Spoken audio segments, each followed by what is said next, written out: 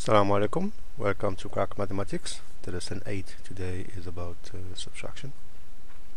Beside combine and mix, quantity has two other properties that behave the same way, but their usage are different. And those properties are reduce and separate.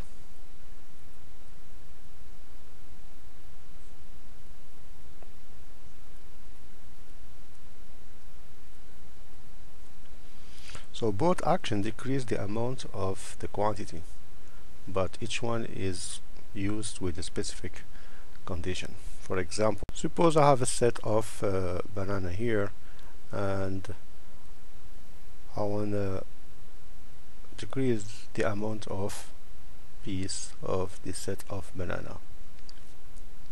So if I start moving piece by piece, so which action I'm doing here?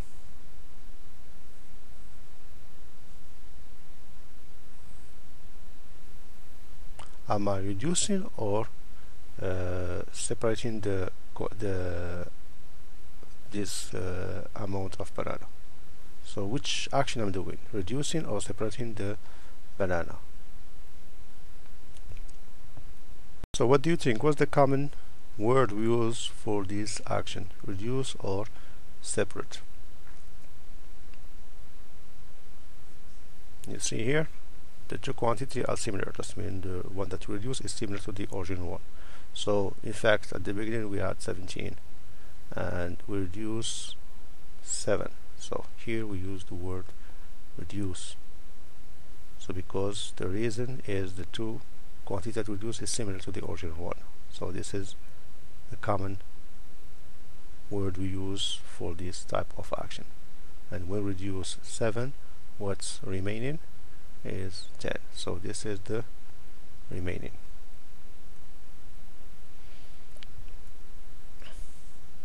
What about if I have this set of item, and what I did, I remove the paper from banana. So what do you think? Which action here I'm using? Is it reduce or separate? I suppose we agree in this action we didn't reduce any quantity, either the banana quantity or the paper quantity. So we didn't reduce none of those quantity. So if we didn't reduce any of this quantity, that means what should we use here? So we use separate. Here we separate the paper from its original set.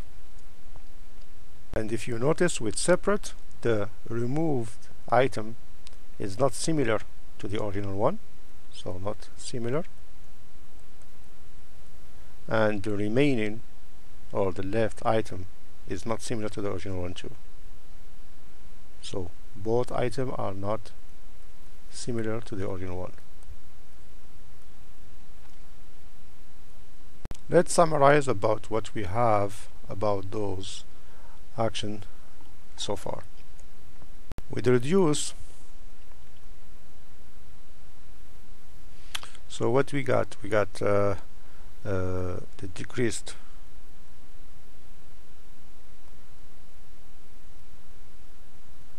quantity is similar to the original one, similar to the original quantity.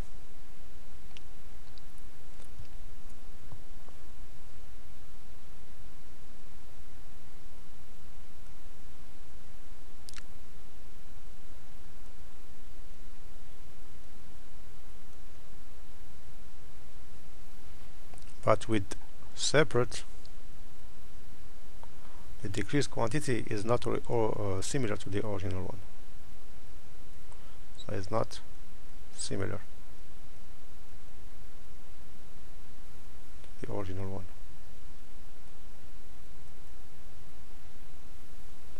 And the remaining quantity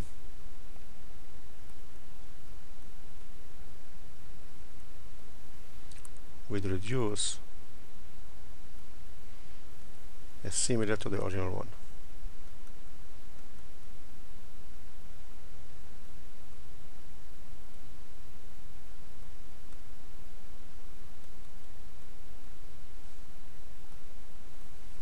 but with separate it's not similar.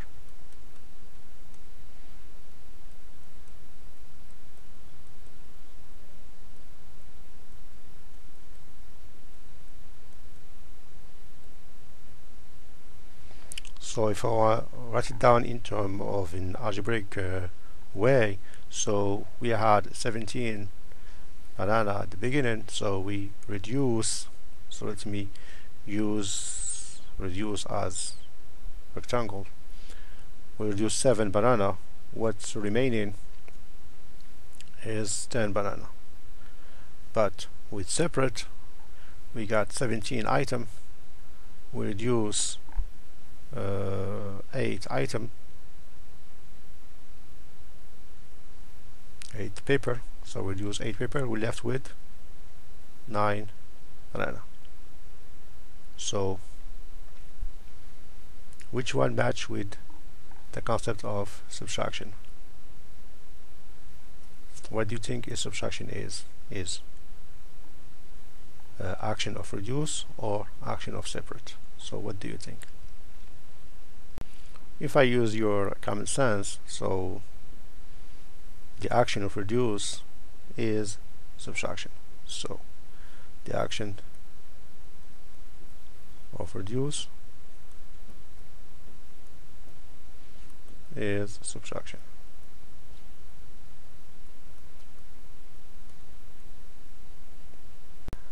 Now if I want to give a definition of subtraction, what do you think definition should be?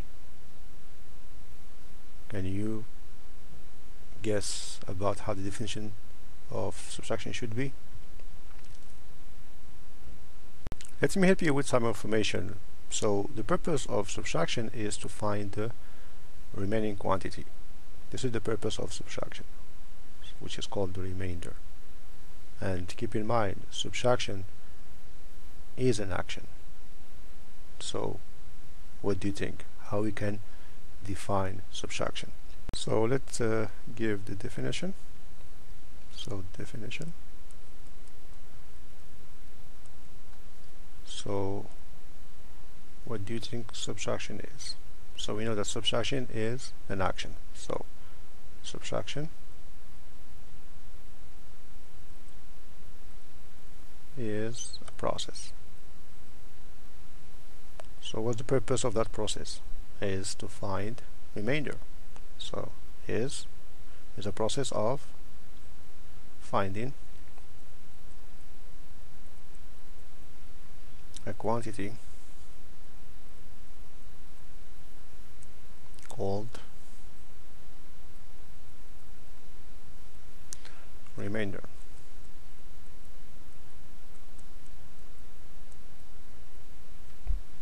So which action we take here is by reducing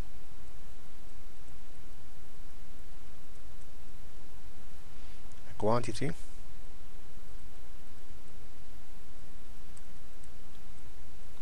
and this quantity is called subtrahend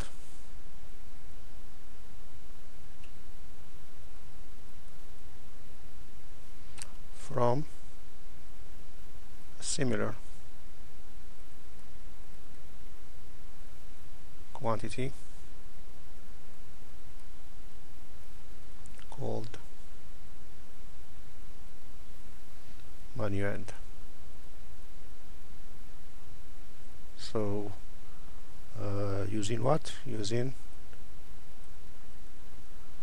the reverse counting process.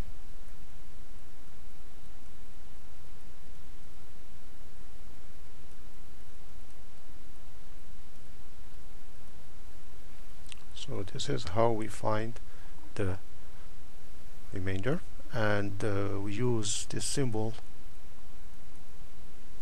which is a small segment, and it's read minus to represent subtraction.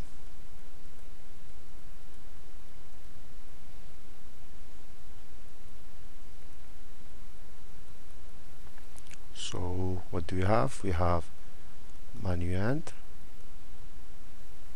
minus subtrahend.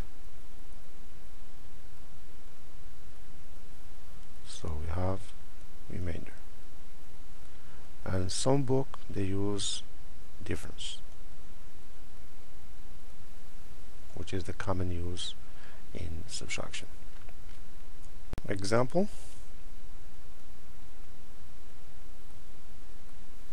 So if I have, for example, the 17 banana minus 7 banana, so in order for me to find out the remaining quantity, so I'm going to start from 17, I'm going to do the reverse counting.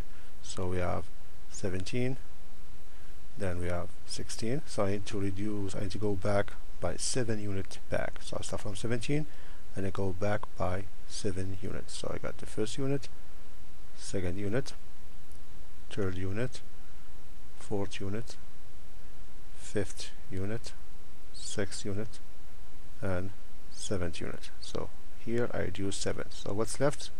So it's 10 and go down. That means what's left is 10 units. So here I will have 10 banana. So this is how we subtract. Before we move on, I want to remind you about something very, very important. So I want you to keep this in mind all the time. So what we had manuand minus subtrahend equal remainder or difference, whatever you want to call it.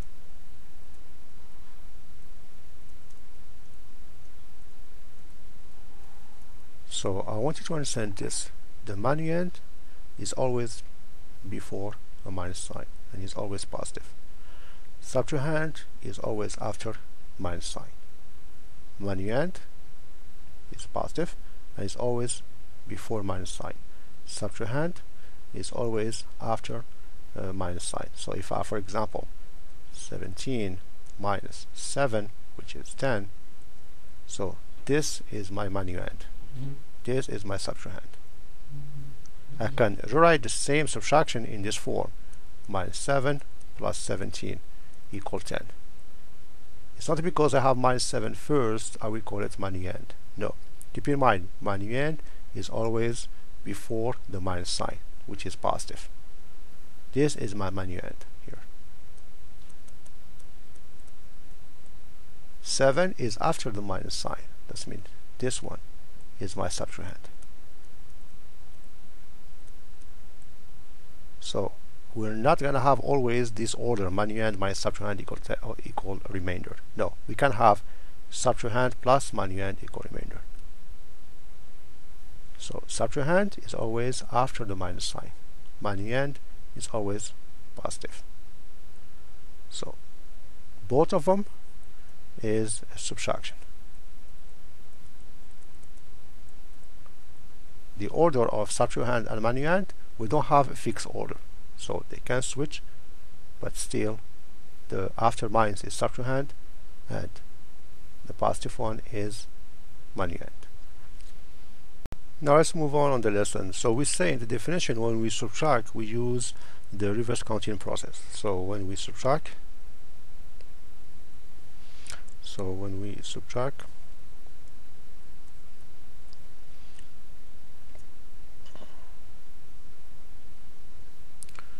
we use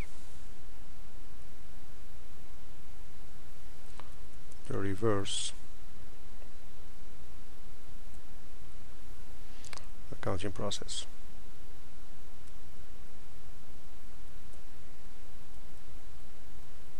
So when we subtract. So like I say, I give you an example here. So we have 7 minus 3. So here what I do, I start from 7, then I go 3 units back. So this is the first unit, the second unit, the third unit. So whatever remainder is the fourth unit. So this will be my remainder. So that means 7 minus 3 is 4. So but this process is not going to be useful if I want to, for example, subtract 15,793 minus, for example, 9,735. Suppose I want to subtract 15,793 minus 9,735. You see, to go back by 9,735 make no sense. So we need a way and to subtract those type of number, and this is where we're going to apply the definition here. And to apply the definition, so we're going to use the concept of numbers. So we know that every number is a mixture of distinct quantity. Every number is a mixture of distinct quantity.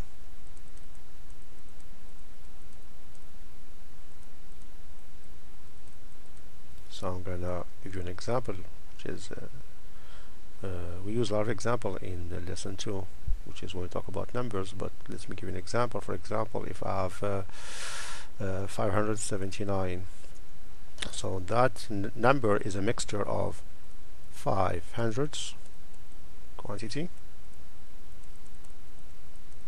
and 7 tens quantity,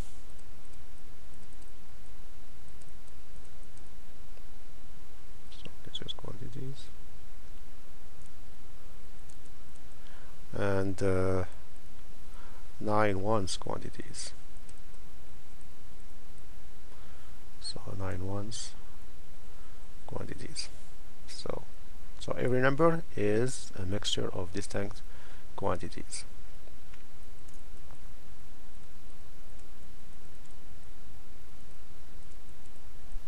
So when we subtract, you see, we subtract similar quantities. So if you remember the definition, subtract is a process of finding a quantity, so the remainder, producing a quantity from a similar, you see, a similar quantity. So you can subtract only similar quantity. So if I have two number, for example 579 minus 231, I want to subtract those two number, and we know that each number is a mixture of distinct quantity, so I'm going to subtract the similar quantity. It's not because 9 is before minus and 2 is after minus, I'm going to take 9 minus 2 here. No, we cannot do that, because this 9 is not similar to 2. This is the ones, this is the 100. So the concept is I need to reduce similar quantities. So the ones is reduced by the ones from the subtrahend. The tens is reduced by the tens from the subtrahend, and the 100 is reduced by the 100 from the subtrahend. So I have 9, so if I go back by 1 unit it's going to be 8. If I have 7, if I go back by 3 units it's going to be 4, and if I have 5 go back by 2 units it's going to be 3. So we have 5 minus 2 is 3, 7 minus 3 is 4, and 8 minus 1 is 8, and we always subtract going from right to left, always from right to left all the time. So we start from the right, and we move to the left. So this is how we subtract. But sometimes that way it's not always easy to find the remainder, especially if we have one of the quantity of the subtrahend is greater than the manuend. For example, if I have 253 minus for example 149, I want to find out the remainder here. So if I want to reduce 3 by 9 units, it's make no sense. You see, if I go back from 3 going back 9 units, it's make no sense. So in that case, what do I need to do? So in that case, I need to make this 3 bigger than 9. So to do so, what I do here, I borrow 110 from the next set of quantity. So here I borrow 110, so what's left here is 4. That means I still have 4 tens here, and here I will have 13 1. So when we have the manuend is less than the subtrahend, we borrow from the next quantity. If the next quantity again is smaller than the subtrahend, we borrow from the next one, and so on. So we always borrow from the next one on the left all the time. We always borrow only 1 unit. Does mean here if I borrow 1 unit from here, I'm gonna add 10 to the ones, because 1 unit from the tens is 110. So 110 and 3 ones, so it's gonna be 13 ones. Now I can reduce 9 from 13. So then I will have here 4, and we have 4 reduced by 4 is 0, and we have 2 minus 1, which is reduced by 1, is 1, and this will be my answer for that type of question. Now my last question I want to ask you, do I need to be familiar with the quantity in order for me to subtract? So do I need to or no? For example, can I subtract 5x minus 3x? Yes or no? What do you think? Yes. Why? Because I have 5 of this quantity x minus 3 of that quantity x. Both quantity are similar. I can subtract. So I got 2x. If I have 7 square minus 4 square, can I subtract those two quantities? Yes, they are similar. I can subtract. What about 9 triangle minus 2 square? Can I subtract those two quantities? Obviously no, because those two, they're not similar, so I cannot touch them. So it's going to stay the same. 9 triangle minus 2 square. So what about 5x square, or x2 minus 4x square here? So what do you think? I can subtract? Yes, they are similar quantity, x square, so I can subtract, so it's become 1x square, or sometimes we just put x square, and this is the most common answer we use. Suppose I have, for example, 5x plus 7 minus 2x minus 5. You see, I'm going to look for the similar here. What is the similar? This one is similar to that one, so I'm going to subtract. This one is similar to that one, so I'm going to subtract. So we'll have 5x minus 2 plus 7 minus 5. So here will give me 3x, and here will be plus 2, because 7 minus 5 is 2, which is positive, so it's going to be plus 2. You see? Do I need to know or be familiar with the quantity? No, I don't need to. As long as the concept is clear, subtract similar quantity. Before I subtract, I look for the similar one. Where are the similar quantities? Then I subtract the similar one. And before you subtract, please, you see, recognize which one is the subtrahend, which one is the manuand. So for example, if I have 8 minus 4x plus 7x minus 3, you see, you need to know which one is subtrahend, which one is the manuand. So this is after minus, that means this is my subtrahend. This is positive, that means this is my manuand. That means I will have 7x minus 4x. This is my manuand because it's positive here, there's no sign here. This is my subtrahend, so that means I will have plus 8 minus 3. So now I can answer here. So 7 minus 4 is 3, or the same quantity, plus 5. So some of you will ask, okay, if I have here minus, and we have minus here. So this we will see it when we talk about a negative number, inshallah. When we talk about negative number, we will see this type of case. But for now, we stick with the manuand is positive, and subtrahend is always after negative sign. So that's mean the first thing you do when you have this type of question, get the subtrahend and the manuand, and get the similar quantity together. That's mean recognize which one is subtrahend, which one is the manuand, and recognize the similar quantity. So that's the first thing you have to do before you do subtraction. And I hope it's clear. I hope everything is clear till now. So now my question is how do we subtract with negative number? So if we have negative number, how we subtract? So how do we subtract?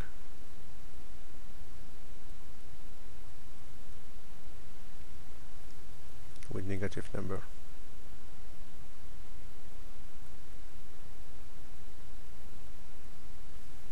So what do you think?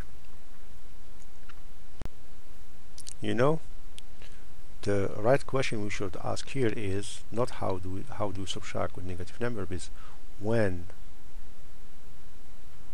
do we subtract with negative number?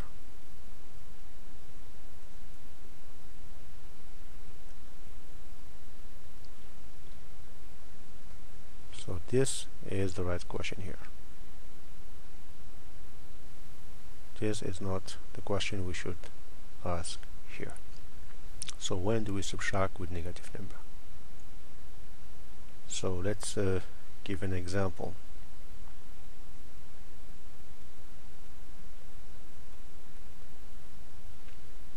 Suppose I have minus 4 minus 3.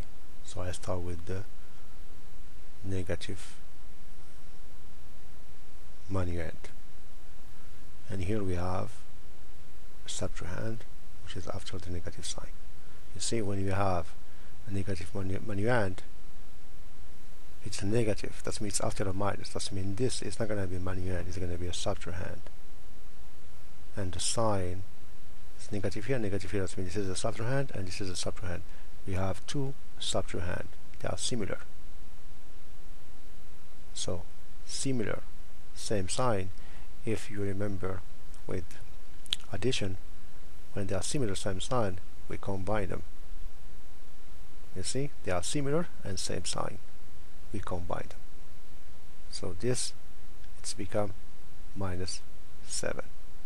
So when they are similar, same sign, we combine them. That means the action here is not a subtraction.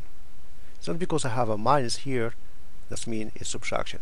Minus is just a sign that represents subtraction, the action of subtraction, but it's not subtraction. So the action we take is the subtraction. For that case here, we don't take the action of subtraction, we take the action of addition. Why? Because the condition of addition are satisfied here. Same sign, similar quantity. Similar quantity, same sign, I combine them. The manuend here is not positive. So that means the subtraction here, it lost one of its component.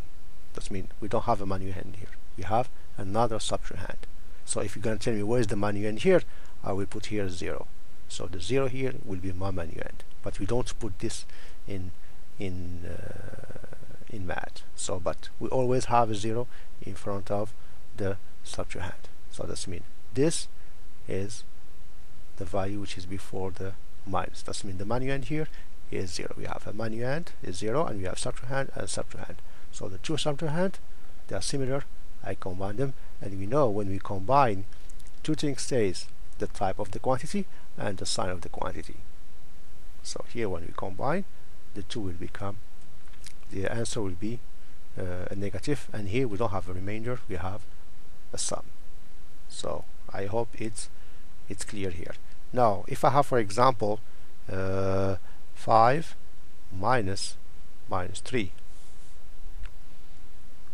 so here we cannot decide if it's negative or positive, or is it subtraction or addition, unless we deal with one sign. We cannot subtract or add with two signs. We need to have one sign. Two consecutive signs, we don't deal with it. So if you remember the rule of sign, we use in multiplication. So what we did the same sign is always positive, same sign always positive, and distinct sign or different sign is always negative. Here we have same sign. You see, same sign. That means this will become 5 plus 3. So the answer here will be an addition again. So it's going to be 8. You see, never deal with two consecutive signs. First thing, use the rule of sign first. Change the two signs into one sign. Then decide what type of action I'm going to take. Is it addition or subtraction action? For example, again, if I have 7 plus minus 4, you see here you have a plus. It's not because I have a plus that means this is an addition. You see, remember, addition should be similar and same sign. Similar and same sign. Those two, they don't have the same sign. So what I need to do here, I need to transform those two consecutive signs into one sign. So it's become 7 minus 4. Now I can subtract. So here I will have 3.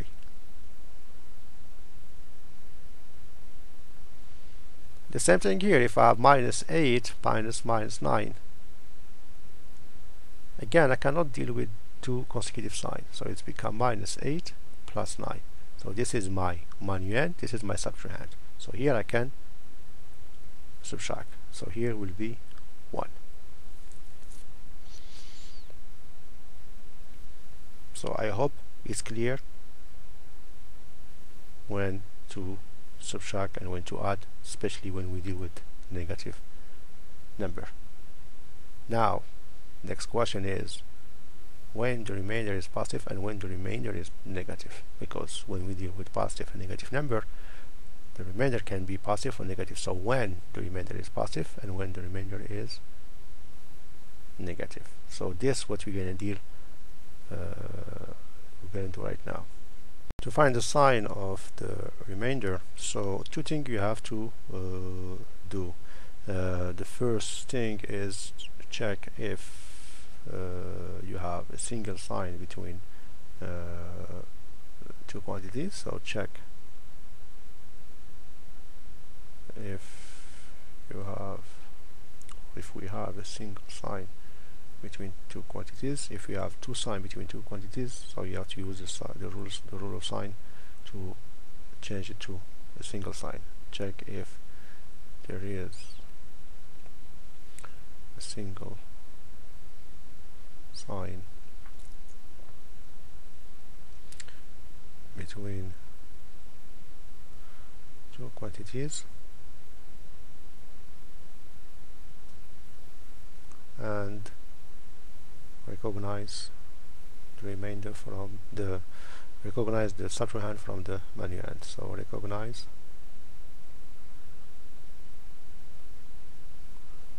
the manuend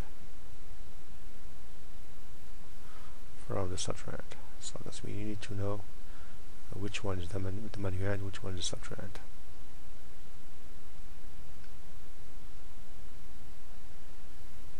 Then you use that rule. If the manuend